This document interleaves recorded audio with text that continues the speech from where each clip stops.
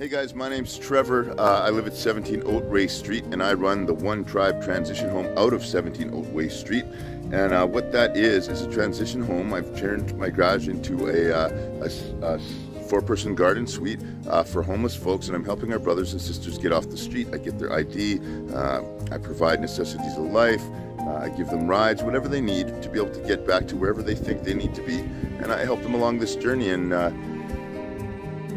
there's a lot of people trying to stop me from doing that. My neighbors and across the back and across the way and right here, everybody keeps wanting to try and stop me from doing that. But this is a message for all the homeless folks out there, for anybody that's struggling, for anybody that needs assistance. I promise you, I will die for you to help you if I have to. I'm not kidding. You're welcome at my house.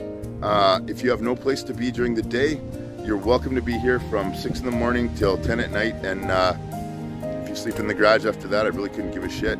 It's fine. The city can come give me tickets for that. They can prove it if they want. If they want to show that they hate homeless folks, they're welcome to do that. So again, 17 Oatway Street. My number is 613-530-6655. But be wary. I live beside the Dargatzes at 15 Oatway Street, and they're the homeless haters of Spruce Grove. So there's probably bound to be conflict. They call the cops on me every day. It's pretty fun.